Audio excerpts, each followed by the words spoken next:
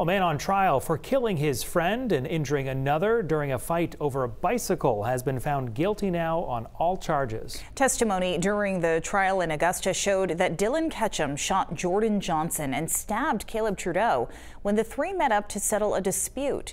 Johnson later died at the hospital. Trudeau survived but suffered permanent damage to both hands. Ketcham's lawyers had argued that he armed himself because he was in fear for his life, but prosecutors say he planned the violence, acquiring a gun and bullets and altering his clothing so he could conceal a long knife as well.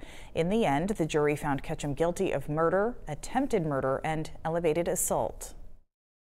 We were convinced from the beginning that all of the evidence of premeditation, planning, gathering the lethal weapons, gathering information, preparing the scene so that he could not be identified, and finally trying to kill the one eyewitness to the murder, we thought that would speak volumes to the jury.